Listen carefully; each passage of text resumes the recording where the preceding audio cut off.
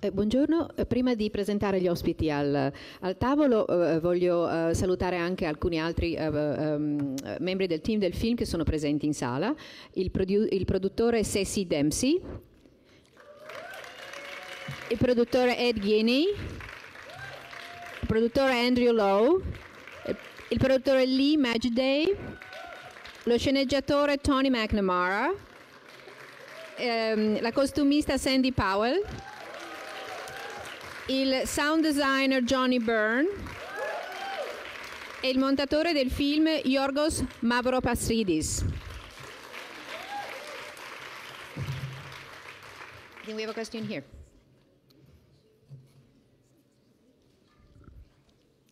Oh, I'm so sorry. E adesso presento gli ospiti al tavolo.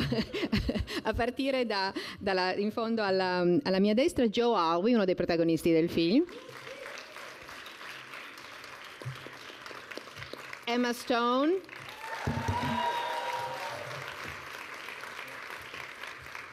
Yorgos Lanthimos, il regista del film.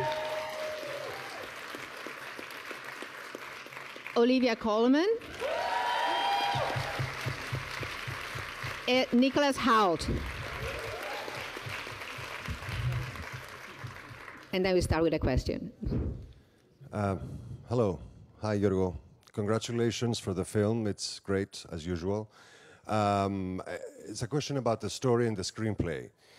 Since it's the first time it was not initiated by your frequent collaborator, Eftimis, and you, what drew you initially to that story? And secondly, did you remix, let's say, the tone after you said okay and you agreed to do the film? I was initially attracted to this film. Hello. Yes. So I was initially attracted to this film when I came across the story of an existing original screenplay. And I got acquainted with these three female characters, which happen to be real people. So right away I felt that it was an interesting story in its own right, but also the fact that we would have the opportunity of creating three very complex, complicated female characters on film, which is something that you rarely see, was immediately what drew me into exploring this story.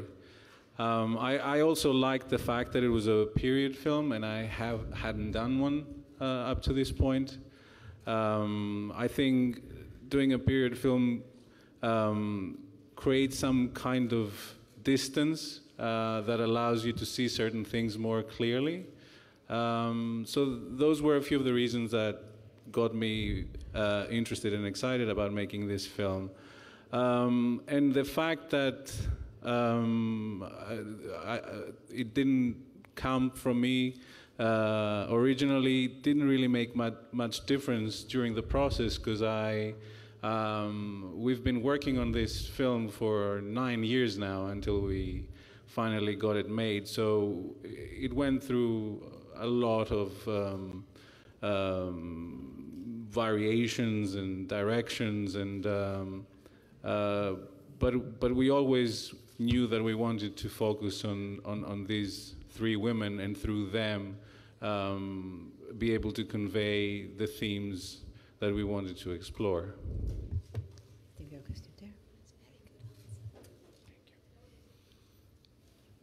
Hello? Yeah.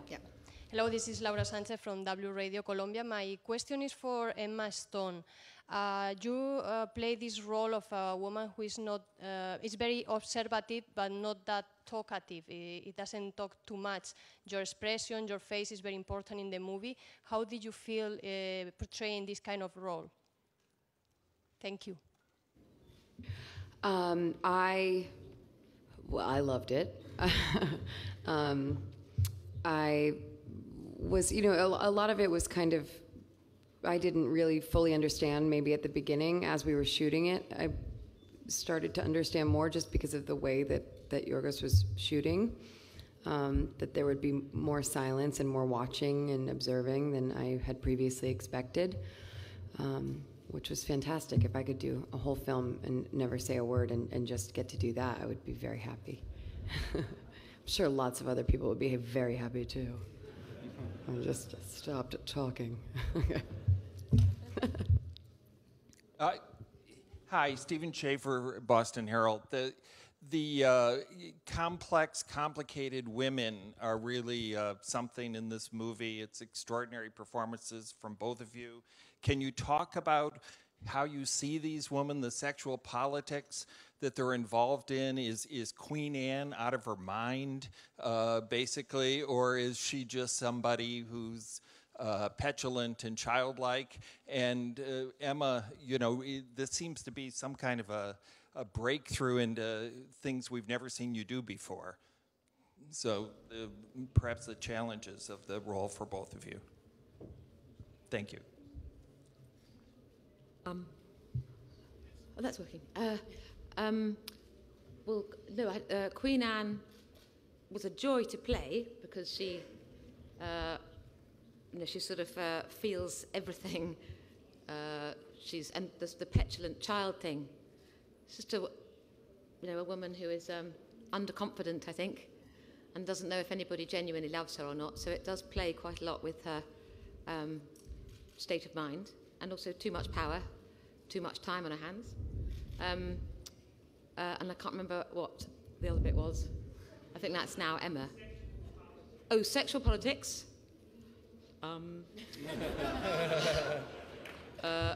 There was lots of it, and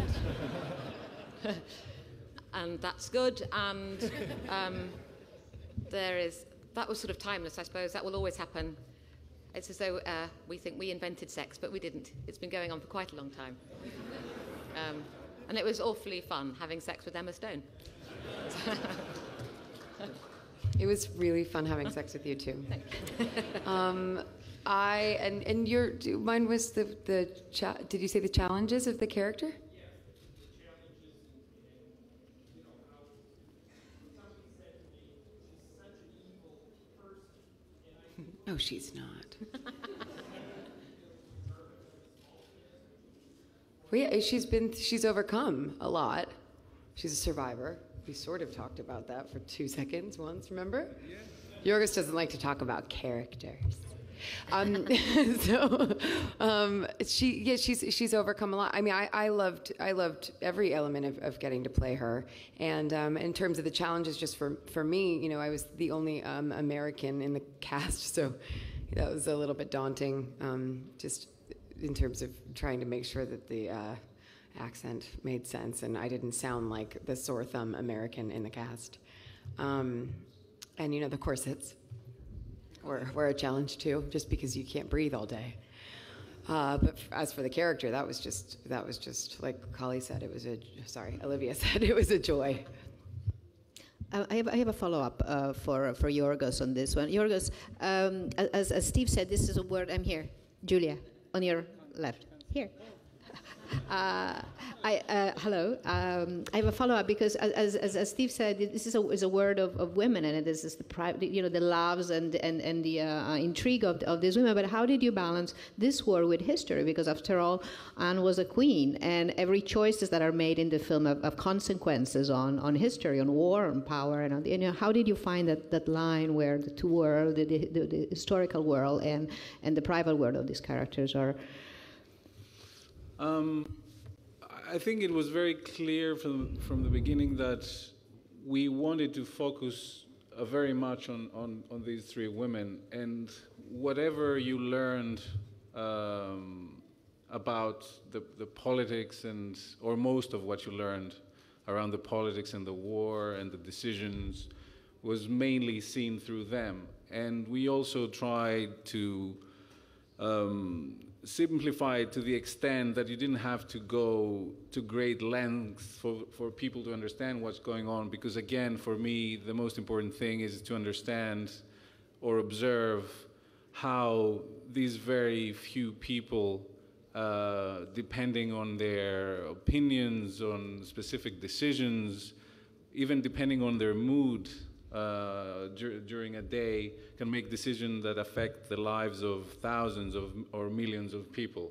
And that felt that something universal and timeless, and that's what we wanted to explore. So it was fairly easy for us to focus on the things that mattered regarding the film and the story we were trying to say. There's a question here. Gerard Bush, VPRO Cinema. Question to Emma. Is the rivalry in Hollywood anything like that at Queen Anne's court? Sorry? I think the mic's off. Oh, yeah. Hell yeah. But there must be some rivalry, right? What? There must be some rivalry. I don't know if it's rivalry. There's definitely a competitive spirit, but I think that exists in probably most industries. But this is a new question because I hadn't ever thought of the kind of analogy of this being like the film industry in any way until yesterday when someone asked me a similar question, and so I'm just now starting to think about the associations. I don't have a good answer yet. But yeah.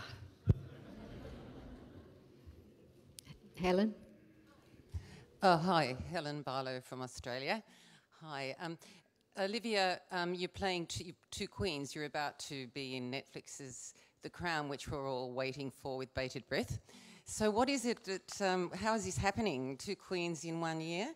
And Nicholas and Joe, I kind of think you're playing women in this film as well, aren't you? I particularly like your look, Nicholas. Where did you have any input?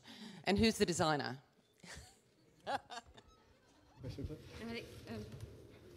Well, Nick wants to answer the Queen question. It was fabulous. A lot of fun. I just want to give you a visual of how tall are you? 6 foot? 6'2"? 6'2", with heels and a foot and a half of wig. So it meant none of us could look at him while we were acting because it was just too funny. The two queens in a year, yes, they're not very similar. So that's good. Yes, we've started filming on The Crown, and I'm having a lovely time. So I hope I don't let you down when it comes out. Yes, and the two queens I can't really compare. Yes, I don't think Queen Elizabeth learnt anything from Queen Anne.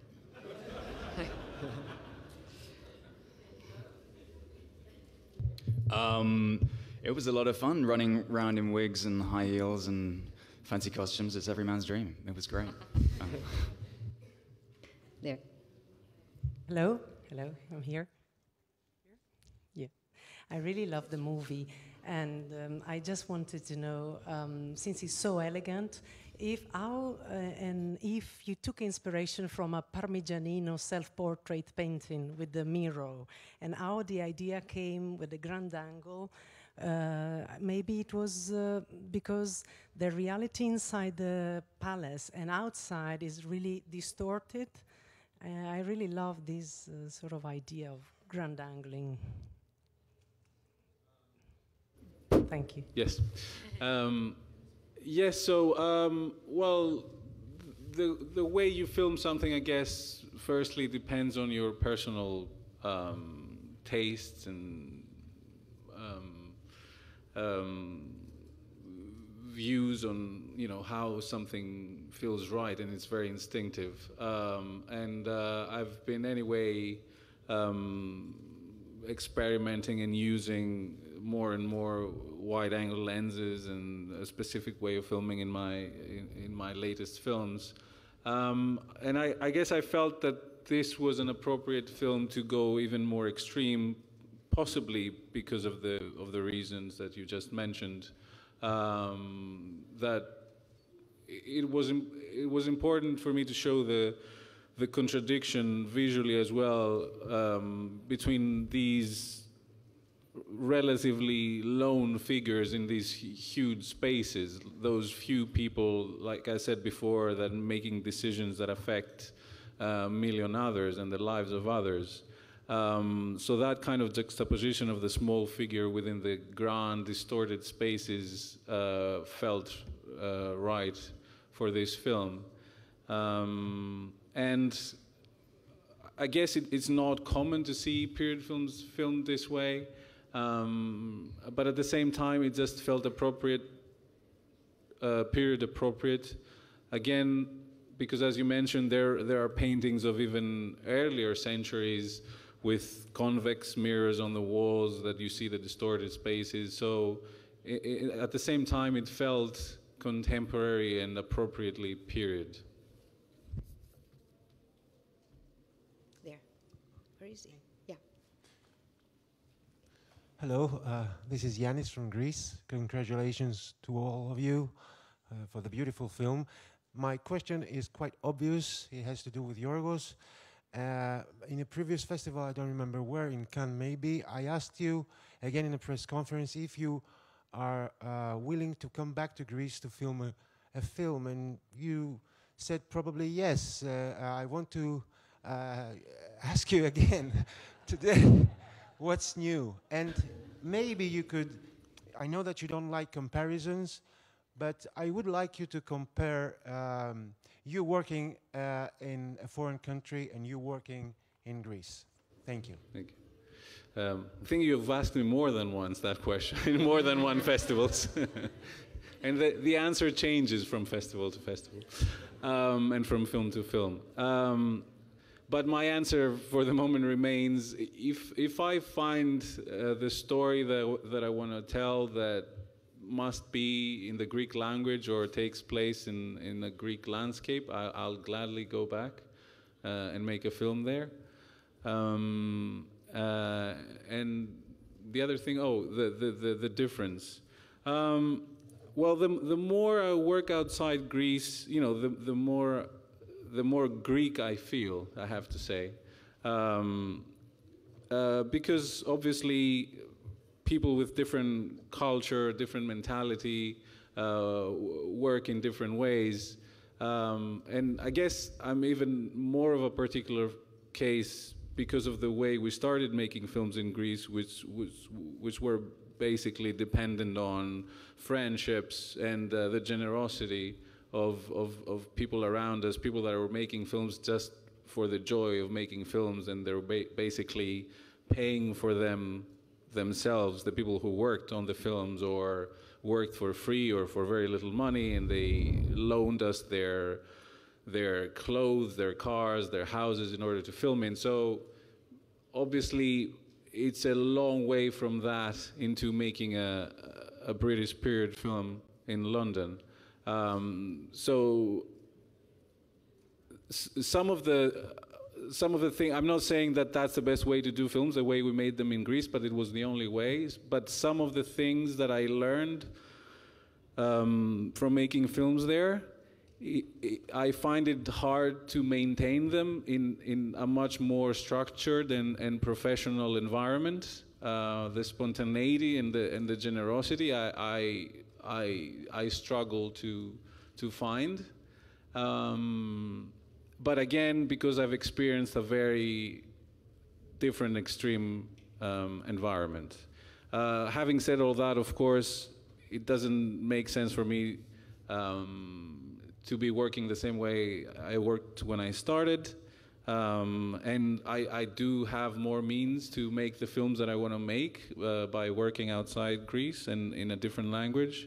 So obviously, that's why I'm doing it, and that's why I intend to keep doing it for the moment.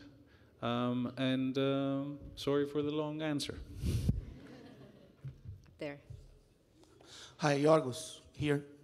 The production design of the film is great. Could you please tell a few words about your work with Fiona Crombie, please? Yes. Well, so most of the locations we used were real locations. So I guess what we tried to do is move most of the stuff out, because after all these years, all these places have are full of stuff from different periods and They seem quite heavy. The other reason for that was like with every other element of the film, what we were trying to do was focus mostly on these three women and making the spaces quite empty and relatively simple helped to achieve that goal. I guess that's about it. I mean, it's a film which is quite contained. It takes place in only a few spaces, but I guess the way we filmed them kind of contradicts and at the same time enhances the claustrophobic feeling of them. Yes. Hello, Gerard Bush from VPRO Cinema again. This time for Yorgos. It cannot be a comment or a reflection on #MeToo because it started like 9 years ago, this project, but so much for women as victims in this film. Do you mind that it could be seen as a reflection on #MeToo? Of course, I don't mind, but obviously we can't take credit for something like that because, as you said, it did start many years ago. I think that the positive aspect of this film is that it does, again, focus on three female characters, which is rare. But what we try to do is portray them as human beings, because most of the time, obviously, because of the prevalent male gaze in cinema, women are mostly portrayed as housewives or girlfriends or objects of desire. So I guess the positive aspect of this film is that we tried, in our contribution, if I can say something like that, our small contribution is that we're just trying to show them as complex and complicated and wonderful and horrific they are, like every other human being. Kalimera, Ellie Mastoru from Belgium. Hi. First of all, thank you for this film and for the laughs. And I have a question for Yorgos. I know you don't like to elaborate and explain your movies, but could you just hint at what you wanted to do with the last image, where Emma Stone and Olivia's image intertwines with the rabbits? And maybe is there something there between animals and people? And, you know, thank you. Well, there is something between animal and people, obviously. I don't know what it is. I guess I'm generally, I don't know if this answers your question. I'm not sure even if there was one or if I understood it correctly, but I guess what I'm interested in with animals, I find that we have a very weird relationship with animals. And you know, there are those that we make friends, that we love. There are those that we kill in order to eat. There are those that can be killed at a certain period in time, but not others. In certain countries, but not in others. So it's I find it quite a strange, baffling relationship that we have. So I guess I'm interested in seeing them interact. Humans and animals. I have a question for Olivia and Emma. The relationship between these two characters is so explosive and so at whim. You know, it keeps moving around. I was wondering if you two, how did you establish that relationship within the film? So. Just in terms of our relationship to each other. Yeah, and it's a little bit about process because it's so fascinating because it keeps like you don't expect what's happening, but obviously you work together, you train, you prepare. So I'm just curious how you created that dynamic that appears to be Well, we didn't, but the writer did, and yes, and we did what it said on the script. Yeah, and what Yorgos told us to do. Yeah. No, and also, I mean, we had this 3-week rehearsal process before we started shooting, and it wasn't like a traditional rehearsal. It wasn't, a blocking experience. But Tony was there, Yorgos was there, obviously, and then the whole cast was together for 3 weeks, and we did a whole bunch of crazy stuff together. Games. And So we all really learned to be embarrassed in front of each other and rely on each other. And I think by the time we were shooting, we all felt very, very close and very comfortable, too. So when I had to, have sex with Kali, with Olivia, it was very comfortable because we were very good friends. Yes, it was just a natural next step. A natural next step. We didn't really. Well, anyway. With this, I have to close because they calling me full time. Thank you so much for being here. Thank you. Thank you very much.